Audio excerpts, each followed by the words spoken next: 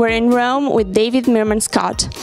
In a world of automation and artificial intelligence, quite often companies forget that they're doing business with people.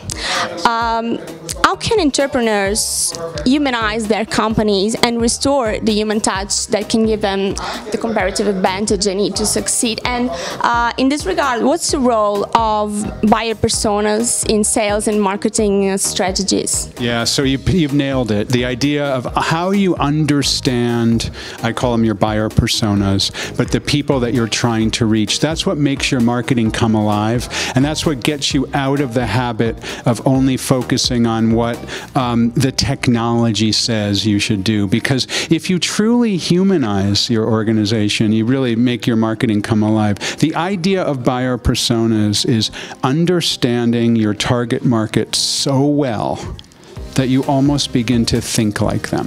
That whenever you're thinking about doing some marketing, you think, what would my buyer persona think of this? And I actually recommend that you name a buyer persona. Like if somebody's interested in artwork, like we have behind us, that you could call that person maybe Arnie the art lover.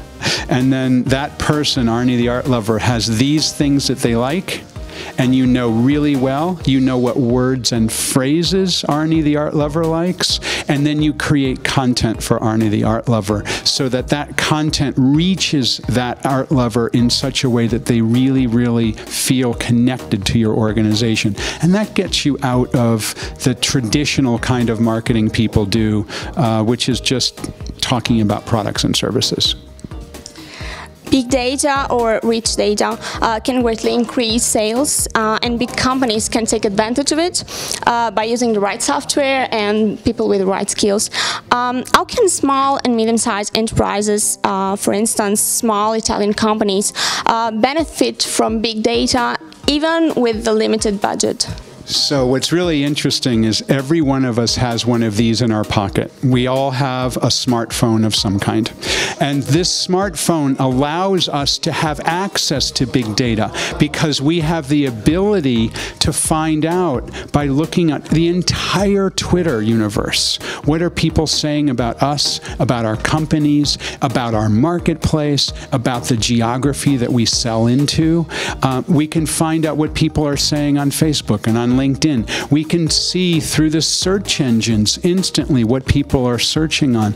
We can find out right now what the news of the day is. So what the idea of big data means, everybody has access to big data because of the device in our pocket, which is completely free. It's amazing how much power this has to give you information about the people you're trying to reach, your buyer personas, and how you can reach them effectively. There's never been a time in human history that's allowed us to communicate directly with every single person on the planet, and it's this thing that's in your pocket. It's crazy. It's so awesome.